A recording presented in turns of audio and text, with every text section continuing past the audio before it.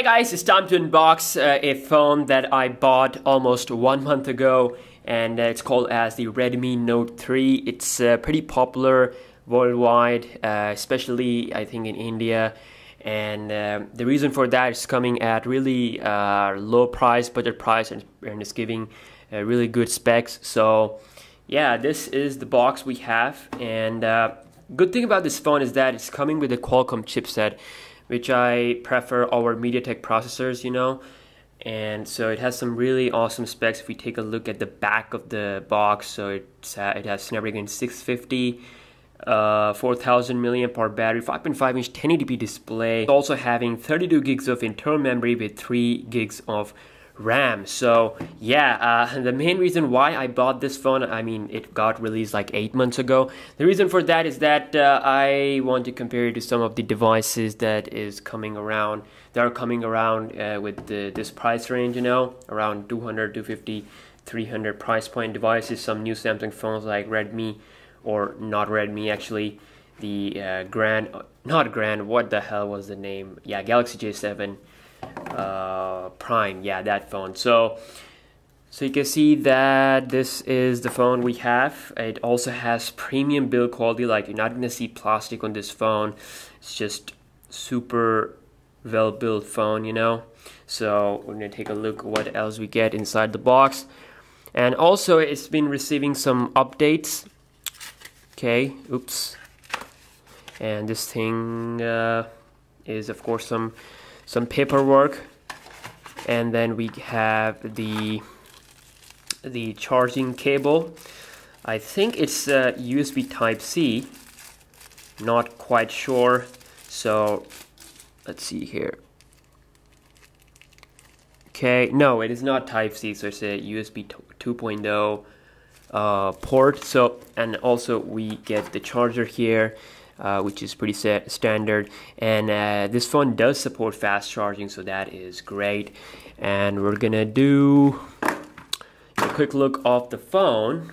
Okay, just gonna move the accessories to the side, and a lot of websites do offer this phone, you know, worldwide, so you can buy this phone, you know, wherever you are. I think it's available pretty much everywhere, even on Amazon. So I will leave some links down below in the description so you can check it out.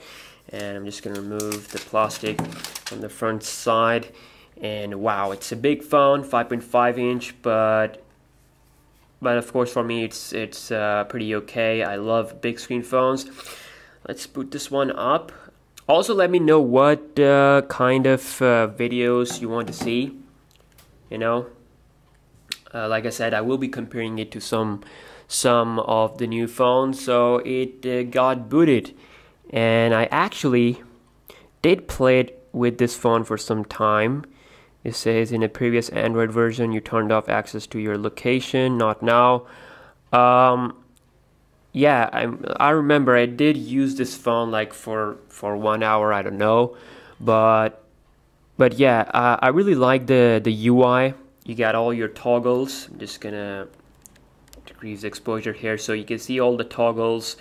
It also has this read mode, okay, which is basically like the night mode we have on OnePlus 3 and like on other phones also. Then we can go into settings and confirm the version. Okay, so settings, the settings UI, the settings, colors and everything looks really good, kind of like a little bit like stocky look, you know. And here is a full look of the specs. So we do have Android version 5.1.1 Lollipop. Now it is running on Lollipop. The Marshmallow is actually available for this phone, but it's like in beta stages, like not official thing is available at the moment. So yeah, once it get updated, of course I will make a video about it. You can see we got 24 gigabyte of free space available, which is more than enough, and you can put a micro SD card inside of this device. So like I said, really well built. The buttons are nice, and at the bottom, of course, we got the charger, we got the 3.5mm headphone jack, as well as I believe this is an IR blaster. You do have the fingerprint sensor on the back, the camera, and a dual LED flash. This is, I think, 13 megapixel camera. So let's take a look at the camera. We also get these touch keys down here, which are also good. So let's see here. Camera is, this is their typical UI. I mean, nothing special. You can swipe like this. Okay, no, you can check out mode. That was really fast. Timer and everything.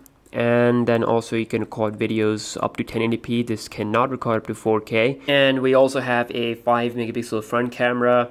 So yeah, I will be doing a full review of this phone. Let me know if you guys are interested in Xiaomi phones. We'll be comparing it to some phones, you know, some top-end phone, and see how this phone stacks up. And yeah, the Redmi Note 4 is also released. I don't know if it's gonna be available at the moment, but yeah, I mean, that phone also features a MediaTek chipset. So the Redmi Note 3 is like really the all-time famous successful phone from Xiaomi. So yeah, I would love to do all the comparison if you guys want to see, interested in seeing them. And yeah, I will see you guys in the next video. Peace.